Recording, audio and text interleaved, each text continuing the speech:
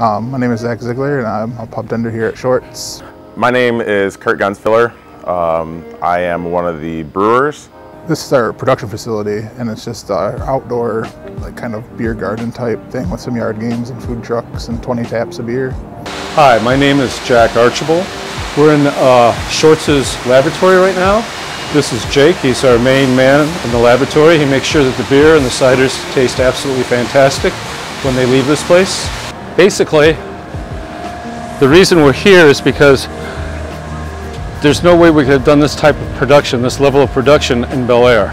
We're on roughly 5.5 acres here. We have a beautiful view of the bay, an Old Mission Peninsula right out that way. It's a true treasure and a pleasure to work here because it's just so beautiful and it's so much fun. We work with a lot of great people that are a lot of fun to be around, and we have a lot of shared interests, and we all like beer.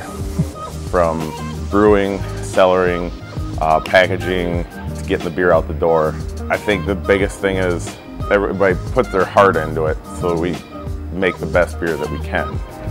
Here at the pole barn, we have the Oktober Mark 32, and we serve the 32-ounce Crowler, which is a big can like a growler, but can obviously. And customers love it because up north here in Michigan, there's a lot of outdoor activities, boating, kayaking, stuff like that, and it's much better than like a growler where you can take it where you can't have glass. Being able to put draft beer in a Crowler, it's an industry changer because you might have a smaller brewery that might not be able to have a whole complete production line, but this way they can actually, they can get their beer out, and draft beer to go. I mean, it's a huge market in the U.S. It's a great asset to have. Summers here at Shorts are like crazy busy. By far our busiest times of the year. It's basically 4th of July to Labor Day. It's just wall-to-wall people, and a lot of them people get Crowlers.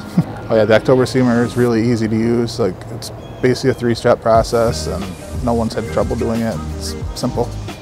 As compared to the Dixie Steamer, I like the Oktober Steamer a lot better. It's a lot smaller, so it can fit in a lot more places. It's a lot quieter, which is really nice, and cleaner. Like the Dixie Steamer shoots beer everywhere when you're doing it. Me personally, I'd rather have a Crowler than a growler. It's much better. I'd rather have 32 ounces of 2 beers rather than 64 of 1. So, I think this machine is like really easy to use. It's real quiet, small, fits exactly where we need it to. It does a great job of sealing the cans.